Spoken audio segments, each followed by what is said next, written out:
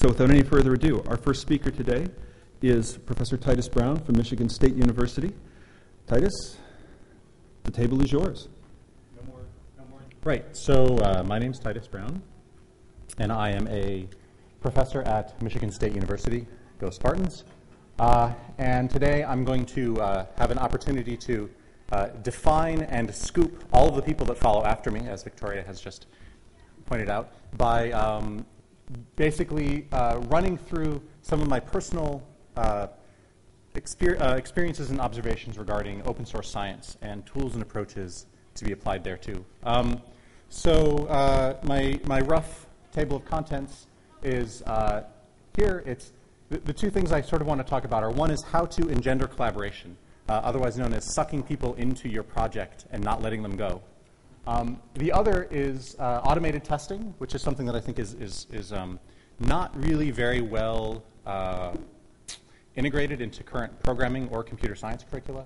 And it is one of the two things that has changed my life with respect to science and programming. For those of you with an active internet connection, you can actually read ahead here. I didn't actually send my slides to Greg in advance, so that's really the only place you can get them. And I guess without further ado, okay, so conveniently, I was watching over Victoria's shoulder as she was running through her slides, and she's going to cover this, I think, much better than I can in a single slide. Should you do open source science? I'm basically predicating my entire talk on the notion that you have computational code, you want to make it available for other people to use, you want to engender collaboration, perhaps not formal, but at least to the point where they are downloading your code and using it for their own stuff and maybe even contributing back ideas or source code to you.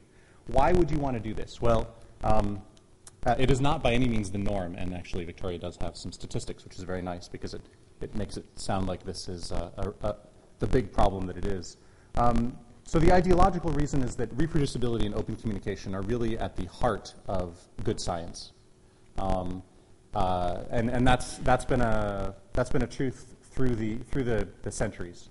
An idealistic reason is that if you want to change the world, it's hard to change the world if you're both trying to do good science and keep your methods secret, because people will be rightfully suspicious and, more importantly, won't be able to build off of what you're doing.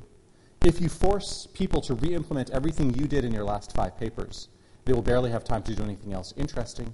Probably you won't get cited as much, and odds are any mistakes you made will slip by because people simply won't bother reproducing your original results. This is a huge problem in bioinformatics, which is actually what I do in terms of science is bioinformatics and biology and developmental biology and sort of genomics and looking at things. And essentially you have a lot of results in bioinformatics that, as far as we can tell, simply aren't reproducible, and for a large variety of reasons. And one of those reasons is that the source code for replicating the results is simply non-existent, even in the original lab, which is, of course, a whole other set of problems. The really practical reason, and this is what you can usually convince your PI is a good enough reason to open source your code, is that maybe other people will actually help you. This is kind of a mirage for anybody who's actually been involved in running an open source project. It's more effort to keep on top of what other people are doing with your code than it is to simply do it yourself to some extent. But there is an open exchange of ideas and information that is more valuable, I think, than any extra work you have to do. Okay, so I don't want to pick any fights, but I think the idea of closed source science is oxymoronic, and there are a number of people that agree with me. Not all of them by any means. And I have heard reliable reports that at, for example, the molecular biology conferences, there are big arguments over whether or not journals should require source code to be published or not. And I don't even see what point there is in arguing about it. But so I'm just going to take that as a given, and we can have a fist fight outside by the wine and cheese later on. Okay, so you've convinced you've convinced your boss and your university that you want to open source your science.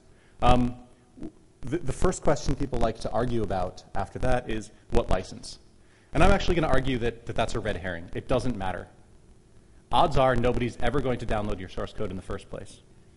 So you don't really need to worry too much about constraining them in terms of what they can do with the source code. The real challenge is simply getting to the point where somebody actually downloads your project and uses it for something useful. So that's the first barrier that I'm trying to overcome. I don't know if people have looked at SourceForge. I think less than 5% of projects that are active, less than 20% of projects that are active and less than 5% have more than one developer. So that tells you something about the reuse of things. And this is a situation where the code's up there, it's on SourceForge, it's available for download. There's nothing stopping people except themselves. So I personally prefer the BSD over the GPL at this point. My university prefers the GPL because then they can hope to make money off of it at some point. I really don't think it matters. Okay, the real question, as I alluded to, as I outright said, is how do you attract users? And I think this really is the number one concern when you're trying to jumpstart an open source science project. Okay, so I like to subtitle my talks "Solving Social Problems with Technology," which is generally held to be not a good thing to try because you generally cannot. However, after thinking about that a little bit, I've been unable to find a good source for this statement, incidentally. So if there's one famous person like Einstein or something that said that, I would be interested in knowing who said that. But I do think that technology can remove barriers. It cannot solve the problem, but it can help make the problem easier to solve via other methods. Okay, so every open source project should have a place to get the latest release, a mailing list, and an openly accessible version control system. There's really no excuse not to have that at this point. And you can see why, right? Okay, somebody's interested in your source code. Well, maybe you should tell them what the latest thing that actually works is. People want to be able to know, people want to be able to communicate with you. You can give them your email address, but then that creates the illusion that you're the only person working on, or perhaps reveals the reality that you're the only person working on the project. If you give them a mailing list, they can say, "Oh my gosh, this is a big thing. This is a big deal." Plus, another convenient thing about a mailing list is that the archives can be made accessible to Google, so people can stumble across your project when they're asking other kinds of questions. That's another way to suck people into your project. And of course, an openly accessible version control system. I think this is where most people do not. Most people are on board with the idea that if you have an open source software package, somewhere, somehow, people should be able to download it. Fewer people seem to be on board, and this is in the sciences in particular, with the idea that a mailing list is a good idea. And people are horrified at the thought that someone can look at the latest source code that they've committed, perhaps pursuant to publishing a paper. Right? Suppose you're in the middle of working on a paper and you've been making those commits to the version control system. Right? You have to go back to my original comment, my original point, which is that nobody's going to look at your source code anyway. So don't worry too much about it.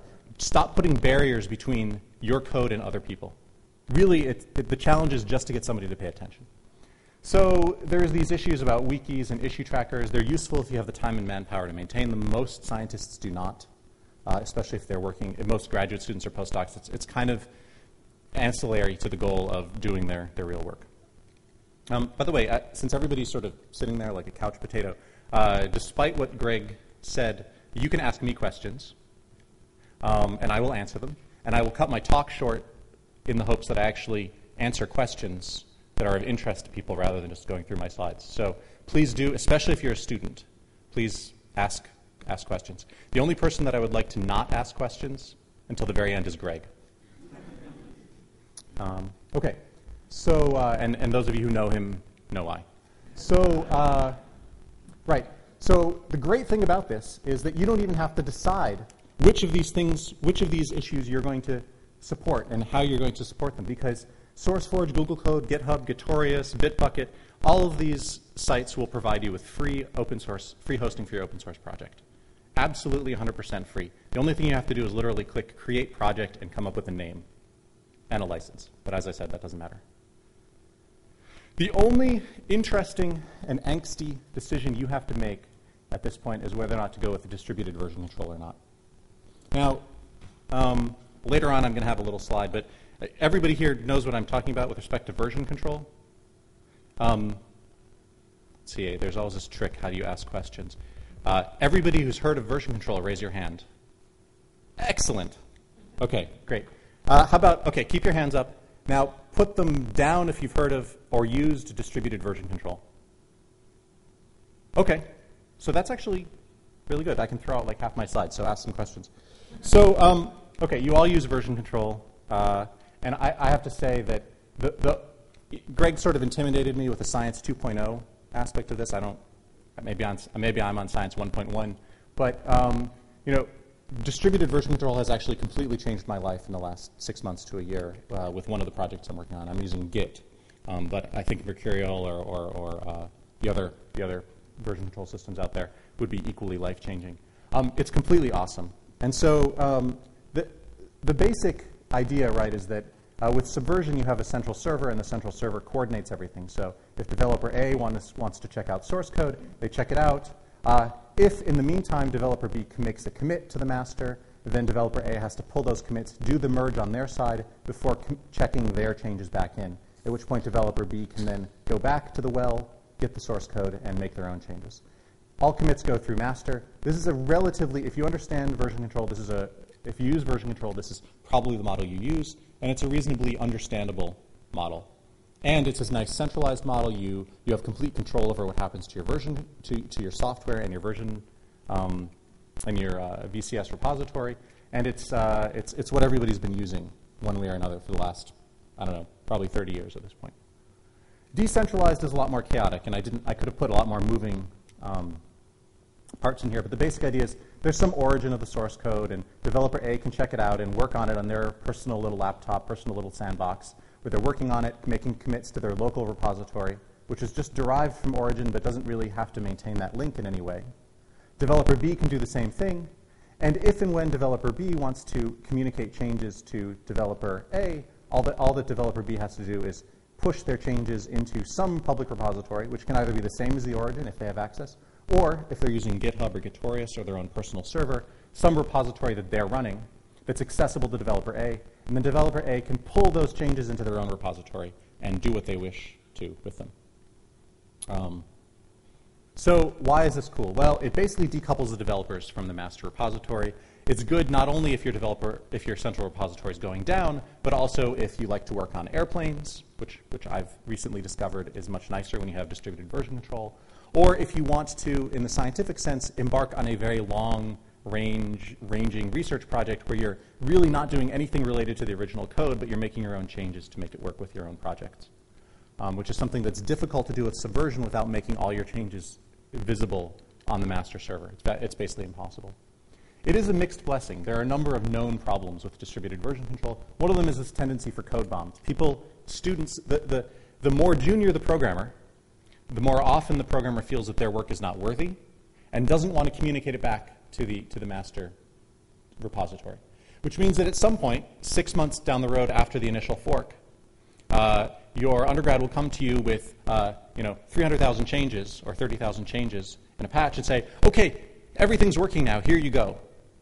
The problem with dropping that kind of code bomb is, of course, in the meantime, you've gone on and changed other things. Their code no longer integrates, and somebody has to merge the two.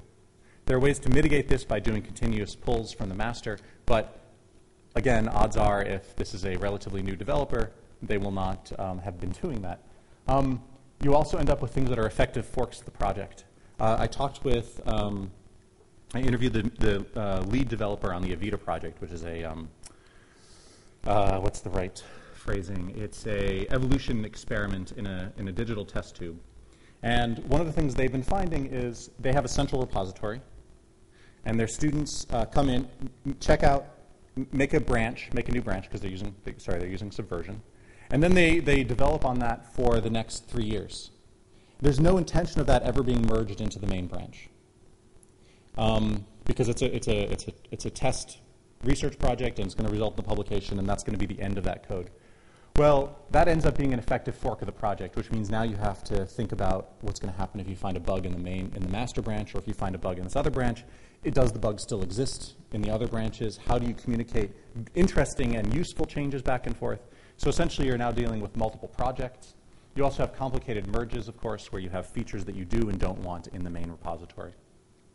However, and I think this is where a lot of my advice is geared towards making it possible for you to put your code out there and then forget about it, forget about what other people are doing with it.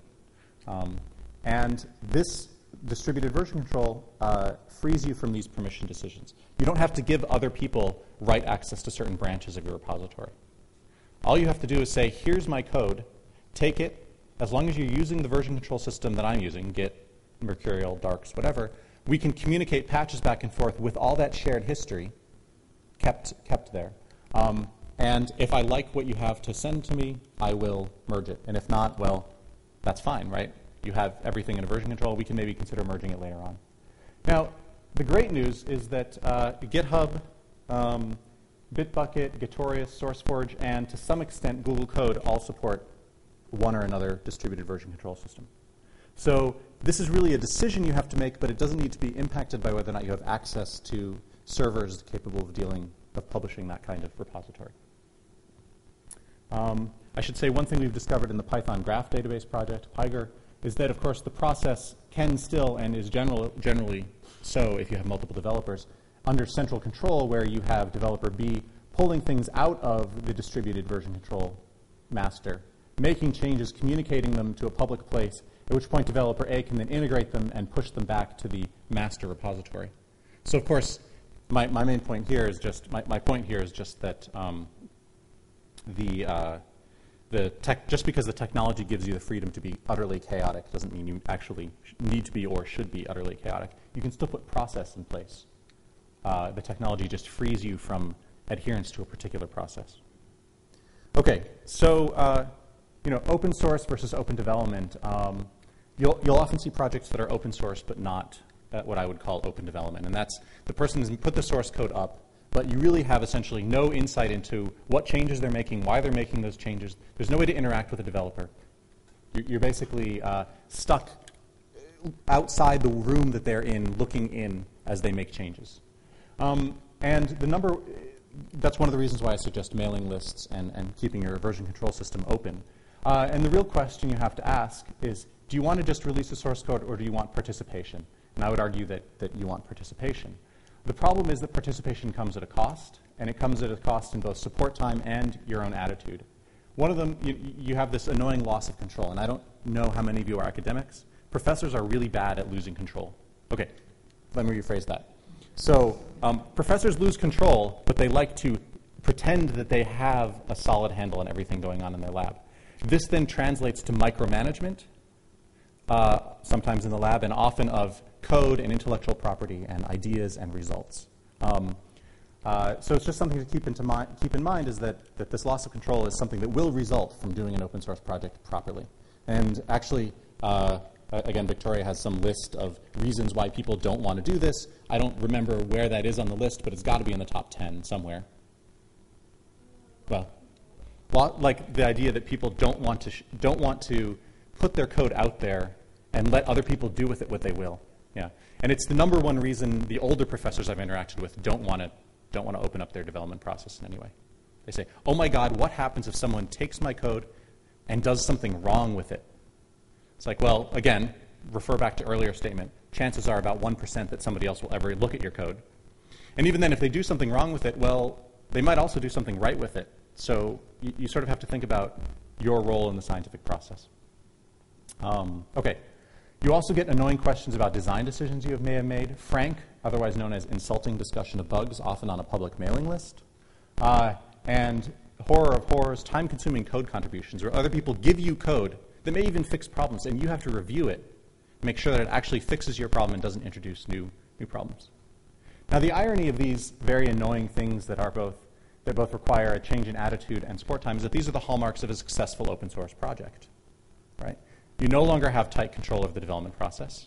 Other people are all of a sudden collaborating with you on design decisions one way or another. They may even be pointing out places where you did something wrong. I realize that's a very unscientific thing to do, sarcasm, but it's something you definitely want. And then, God forbid, somebody's not only taken your code, run your code, has opinions on your code, but actually wants to contribute back to you. And that's sort of what you're going for, but it is also annoying. Okay, so that's my, I tried to come up with one or two takeaway. I've always heard you're supposed to have one takeaway lesson from a talk, and I ended up with two because it's Science 2.0. And One is, I think that the only technological decision you have to think about is whether or not you're willing to invest the time and energy in a distributed version control system. Everything else, it doesn't matter. You go use Google Code, you go and use SourceForge, whatever, you're going to have all the issue tracking and wiki and open repository, et cetera, et cetera, et cetera.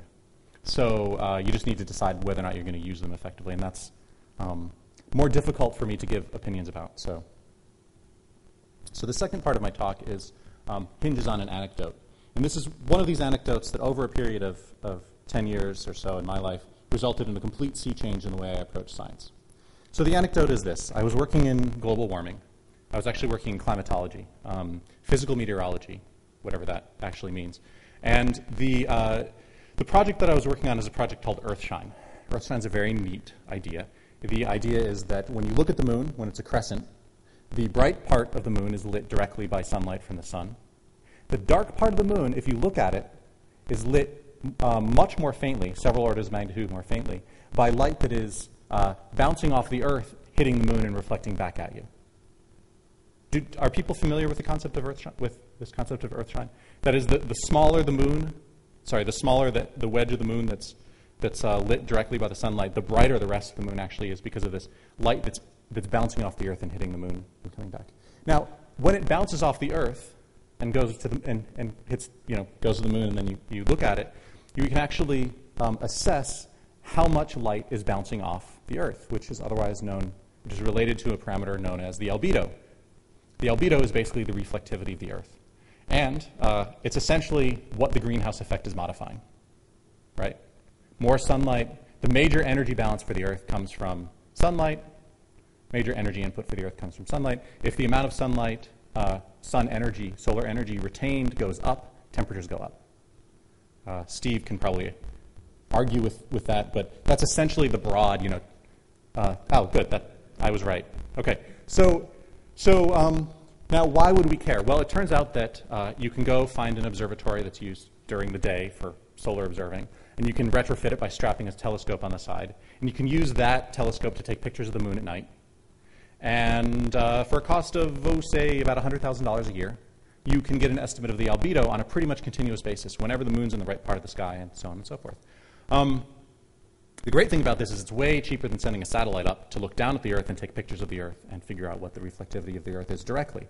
And in fact, there's a bunch of other nice issues relating to calibration. You have an internal reference with Earthshine because you can see how much sunlight the sun is putting out in the first place by looking at the bright side. There's all sorts of fun things you can do. So we did this, and I went out to Big Bear Lake in California, and we hung off telescopes, wielding wrenches, and taking pictures using a very sensitive CCD camera of the moon. Then we needed to process the data, and we had a couple thousand images. And there's all sorts of things that you need to do in order to correct for things like atmosphere. If the moon's up here, you're seeing it through less atmosphere than if it's over there. And if you're looking at it over there from Big Bear, the moonlight's coming at you through the air over LA, so you have different kinds of corrections that you need to make than if it's coming from over there, where it's coming from Eastern California, where pollution is not really a factor. So lots of fun corrections you need to make. And I came into this project as an undergraduate and ended up working on it for an entire summer after everybody else had quit because that's what you do with undergraduates. You throw them at the research projects that have failed, and you hope, and you see what happens. What I ended up doing was basically going through the source code of the PV wave code, which is basically written in IDL, a Fortran-like language. It's horrible. And trying to figure out what the graduate student that had been working on this before he quit for lack of results had been doing. And it turns out what he'd been doing was, in a desperate attempt to get smooth numbers out, he'd been applying the same correction multiple times in different places in the source code. Right? So, if you get bouncy numbers out, maybe if you apply the correction one more time, they'll smooth out. Right? I mean, everybody understands that sarcasm? Okay. So his attitude really was, there's no such thing as too many corrections. And I don't know what he was thinking. All I know is he's gone on probably to climate modeling, and we all know what's happening there. So the stunning realization for me was that we really have no way of knowing that our code works. I mean, okay, so how obvious is that? Well, I think it's pretty obvious at this point, but since I'm trying to speak to the software carpentry students primarily, but trust me, we really have no idea whether or not our code works. Basically ever. Right? All we can do is gain hints. And in particular in this project, the only people looking at the source code were the graduate student and me. The PI, he was just looking at the output, and we had, luckily, we had a pretty good theoretical model for what was going on, but we were looking for places where the theoretical model deviated from the data we were collecting, because that's otherwise known as the interesting stuff. So if your computational pipeline sucks, you're going to get spurious results out the other end, and then you have to chase them down. It ends up being very time-consuming, a lot of hard intellectual work that's not really very much fun. That was probably one of the most miserable summers of my life so far, apart from the fact that it was Fortran-like code. And what I realized was really we have no way to know that our code works. And in any case, in research programming, there's a real good question, which is, what does your code works mean anyway? Right? Gives you the results that your PI expects? Excellent, right? No arguments. Okay, but are they right? Right? Well, every time I've tried to chase down situations where my PI and I disagree, okay, maybe not every time, I've been right. The code's been doing what I thought it should do after a lot of work, and the PI's theoretical model was wrong. So I've actually come to the point where if I see agreement between two different sources of data, one of them's probably wrong, and therefore they're both wrong. So they need more investigation. So I take this really paranoid, suspicious view of code, and I think everybody else should too. It's almost never right. Okay, so then I became more advanced, and then I became an educator, and as my career advanced, and I realized, we actually really don't teach this. We don't teach young scientists how to think about software. We don't teach them that not only is their code probably wrong, but everybody else's code is probably wrong. We don't teach them how to think about it. We don't teach them how to deal with it. We don't teach them processes by which they can at least attack this issue. Basically, for all of you who have been in graduate school, you get handed a computer if you're lucky. Otherwise, you get handed somebody else's old computer. And you get handed a programming language. And if you're unlucky, 20 to 200,000 lines of source code in Fortran, C, Perl, or Python, and told, make this work, generate results, here's what we want to do. Right? And that's really about as much as we educate people in the process of computational science on the programming side. One of the interesting myths, I did not come through, my undergrad degrees in math, my graduate degrees in developmental biology, I did not come through a CS program. So now that I'm in a CS program, I see two reactions to this question in the minds of people from outside CS. One of them is, wow, we're just not doing it right. They must teach this in computer science, right? We're just not doing it right, and, well, we don't really have the time to train people properly.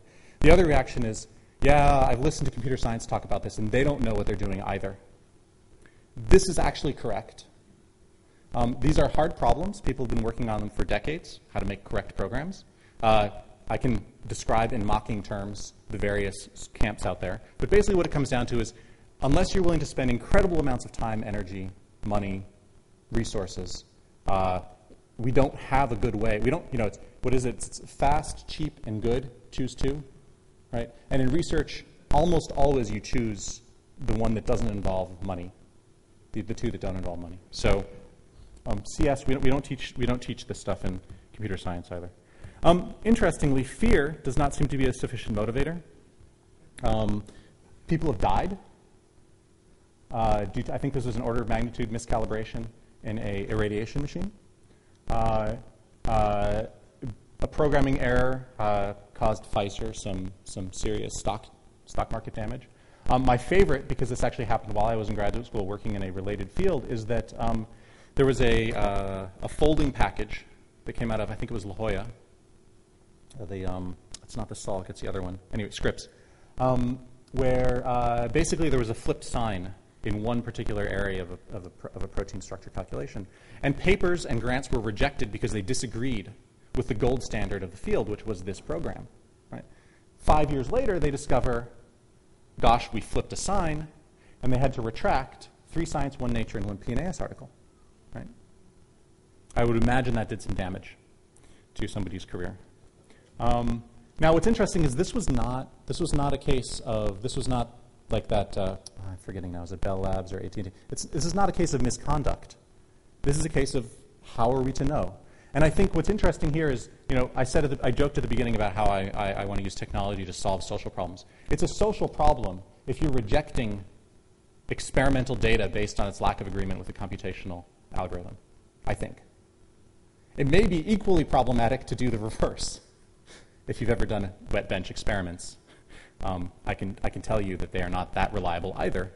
But you want to figure out why they're different. You don't want to just reject one out of hand. And this is a change in thinking that needs to occur among scientists as a whole.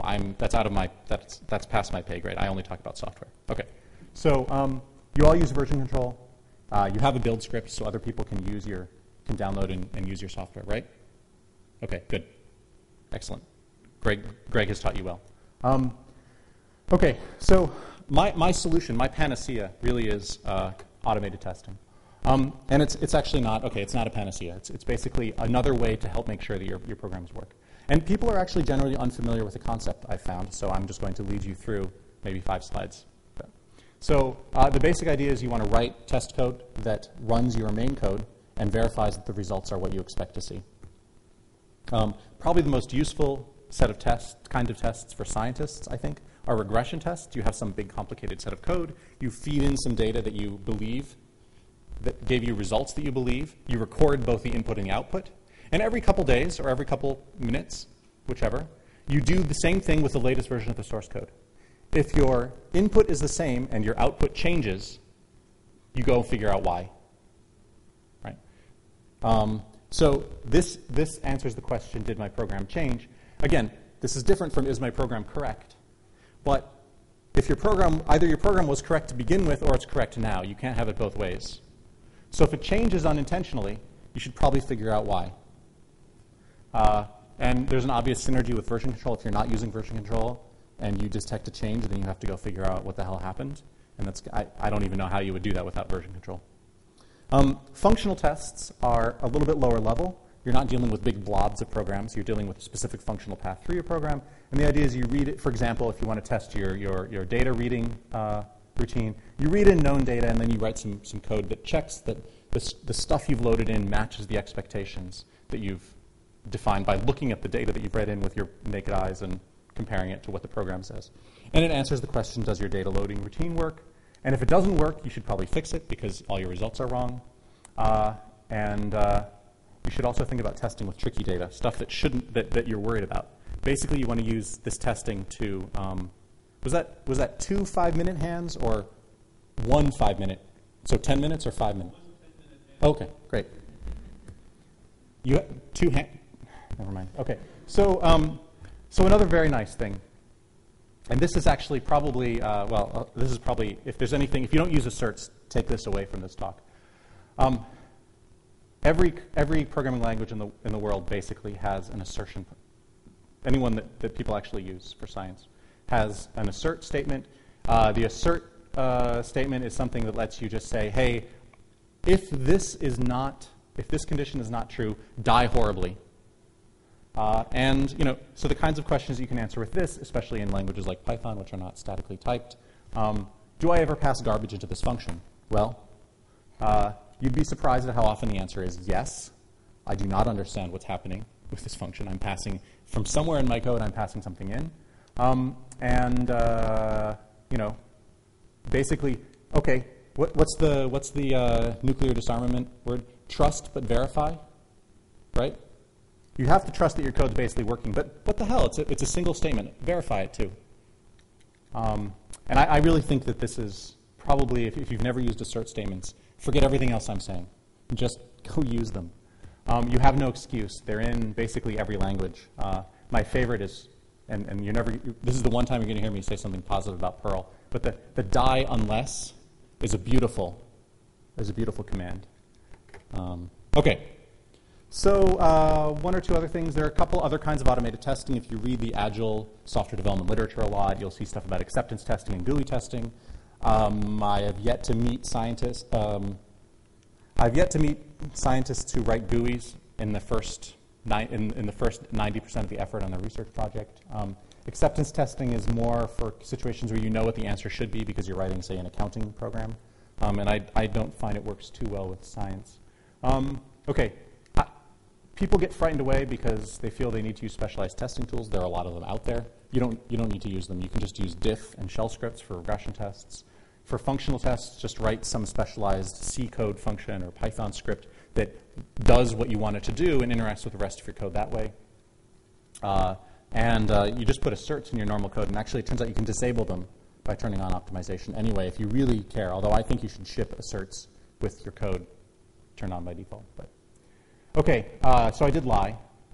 There are two testing approaches that I think really benefit from specialized tools. One of them is code coverage, and I've given whole talks on why code coverage analysis is a really great idea. The basic thing is you run your code under control of some script or other, and you record what lines of code were executed in that process. And if you run your entire test suite, your entire set of regression tests, so on and functional tests, you'll discover places in your code that are never executed.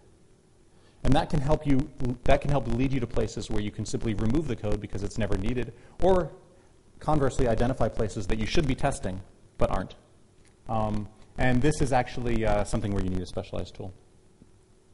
The other thing where I think there's actually a real dearth of tools is continuous integration. And the basic idea here is if you have your, so you know, the typical graduate student scenario is you're working on your Linux box, running Slackware and or Debian or whatever, and you try running your code, and that's all you ever run or test your code on. How do you know that it works? How do you know that it's 64-bit safe? How do you know that you can give it to people running Mac OS X and have it work on their machines? Well, you don't unless you actually build and run the tests on those machines. But you don't want to have all those machines in front of you, and so continuous integration is basically this idea that you have a bunch of build clients that build your software, run the tests, and report back. Hopefully they report back successes. This really helps for people who hate Windows, like me, because you can just have a Windows build machine running over there that tells you when your code breaks. It's come in really handy for us in the Python Graph Database project because we promised to support Python 2.3 and 2.4 and 2.5 and 2.6. And it turns out they're not perfectly backwards compatible as they're supposed to be because the Python core developers do actually fix bugs. So there are bugs that we were inadvertently, that had been fixed in 2.4 that were in 2.3 that we were triggering. And so, you know, what question this answers is there really a chance in hell that anyone else can use my code? And you know, again, remember the genesis, the focus of this whole talk is how do you get other people to take your software and use it? If they can't build it on their machine, they can't use it. Okay, so I think one of the nice things is, you know, automated testing, people say, oh, well, you know, I'm not going to have 100% coverage. I'm not going to do everything that I should do with testing, so, you know, why do I even start? Well, I think fundamentally, you know, first of all, that's a really bad attitude because you'll never start. If it's an all or nothing thing, you're never going to start. But for me, what it does, and this is where it's been life-changing, is it locks down boring code. And boring code I define as code that I understand, or that I think I understand. I guess I should be appropriately suspicious. If I understand the code in scientific research, it is by definition boring. And it lets you focus on the interesting code, which is presumably what you're either debugging or working on adding to. It gives you the freedom, having automated testing more and more gives you the freedom to refactor, tinker, or modify your code. It lets you perform maintenance on your code without worrying that you're breaking something that you're not testing at the moment. And here's, you know, again, getting other people to participate. Other people can also do those things to your code. And that's really valuable. Okay. So one thing that I'd like to, an idea that one particular toolkit has taken advantage of is why not automate user reports so a user downloads your code and wants to run it. And this is a concept from VTK and ITK, which are two graphics toolkits written in C++ that are pretty widely used. And it's just this sort of dashboard concept where you have a web server running that receives reports from clients. And all of these clients are, you know, Joe Blow downloading your code, building it, running the tests, and then the results automatically getting sent back to your central server. So you can figure out if somebody's running, if your code is broken on somebody else's server, and they don't even have to file a bug report. You say, oh, it breaks on Mac OS X, crud. Isn't that likely to piss some people off? You can turn. I mean, you have it turned off more. You can have it turned off or on by default. I mean, yes, but if you limit yourself to what's not going to piss people off, You have a long and boring life, as opposed to a short and very exciting one sometimes. But okay, so VTK and ITK is actually an awesome place to go for interesting ideas. They also have this thing called the Insight Journal. Because VTK and ITK-based software has this common tool stack, CMake and CTest, which replace make and nothing, because most people don't test. You can actually submit your code, your image processing code, to the Insight Journal, where they take your submission, build your submission, run the tests, and make the results of the tests and a code review part of the review process for publication. And it's almost like they care about having correct results. Okay. Yeah, I'm done. So concluding thoughts. If you want to suck people into your open source project, and I think there are many arguments for why you want to do this, or at least several, you can help make that happen by choosing technology appropriately. And basically what it comes down to now is use an open project hosting site, and for the love of God, use distributed version control systems. An overlapping and complementary goal, write correct software. That's much harder. But I think automated testing can help with that, as well as having other people use your code. And just a couple acknowledgments. Greg is one of the first people that turned me on to agile testing approaches in general. Alex is a VTK ITK developer who introduced me to all of the very neat tools and approaches they have. Greg keeps on inviting me to talk about this stuff. And what I really appreciate about Greg is that he's one of the few people that is more cynical than I am about current programming and more optimistic than I am about the future. And I value both sides of that. And of course, this is my daughter, who is extra cool in her sunglasses with socks on her hands. So, any questions?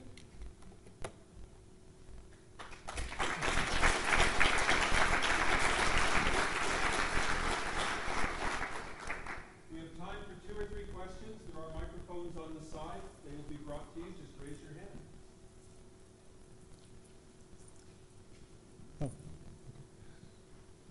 So, do you ever run into the problem that occurs in some scientific communities where there's a paranoia about this kind of openness because they're afraid of being scooped?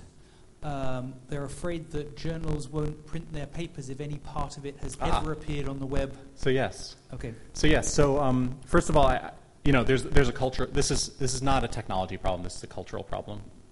Part. Second, I've actually had a paper rejected without review because, and I quote, and this is the journal Biotechniques, if anybody's interested. I submitted a web server and graphical user interface for doing comparative sequence analysis and of regulatory elements, basically some biology stuff. And their response, and part of what I said in the paper was, there are hundreds of people using this software and it has worked well for them. And they rejected that without review, saying it is clearly not novel. And I did not actually, I was like, I don't know how to respond to that. It's useful. Maybe is a correct response. So that's just my personal anecdote. BMC Bioinformatics published it without much of a complaint, so that was nice. I really don't know what to do about that, except that I think the journals have to take the lead in saying, okay, you don't have to publish it under an open source license, but it has to be. So an open source license implies that you can take the code, modify it, and redistribute the modifications. I can sort of understand the paranoia that would lead you to not want that to happen. I think it's silly, but nonetheless. But journals, I will no longer review papers personally, and I don't think journals I think journals should reject without review things where you cannot access the source code or the source data, because that is not science. If I cannot look at your source code and see that you have made a trivial sign error, I'm not saying I would notice that you made a trivial sign error, but if I can't possibly do that, it is not science, period. I don't know what to do about the culture. Look me up in 40 years when I'm a famous tenured professor. No longer releasing things under open source, presumably. Sorry. Any other? Hi, just to follow up on that, I think it is the culture. I think the granting agencies may have something to say with that. If you take public money to do it, you definitely should put the stuff out there. The scientific numerical recipes is a key example of a bad license funded by public money. I think the cultural issues are going to be there for a long time and are certainly there in other fields more so than some of the fields that are talked about in the open science view. I don't see that changing. I think your view of using distributed version control certainly helps that, because you can keep stuff on your private version and then just push public stuff publicly while you're developing it. And the other comment was on your testing and getting people involved. My view is that if people want to use your stuff, they can build it for Windows. They can build, they can submit those patches. I'm not sure that people have it's that time benefit. Sure, absolutely. I don't think people have a lot of time to be running. Yes, well, I can tell you, I certainly don't have the time to make things work on Windows. I delegate that to students who then also have a tough time. So I had some pithy response to something you said, and I'm afraid I've now forgotten it. Well, the numerical recipes thing. Yeah, I think, anyway, we're out of time, so I'll talk to you later. Thank you once again.